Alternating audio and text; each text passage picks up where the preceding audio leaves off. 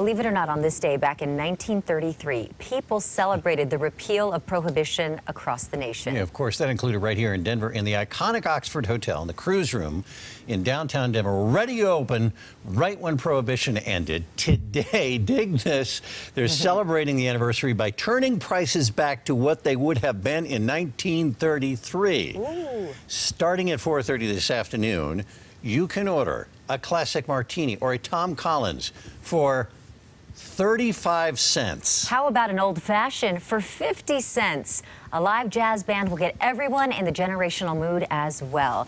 Now, here's my Oxford Hotel story. When I first moved here 7 years ago, you actually told me about that really cool bar, the cruise room, and so I did stop by. It makes you feel like you're in a different time, in a different era. The friezes on the walls. I love it. Some of them really interesting bits of history and controversial in their own way.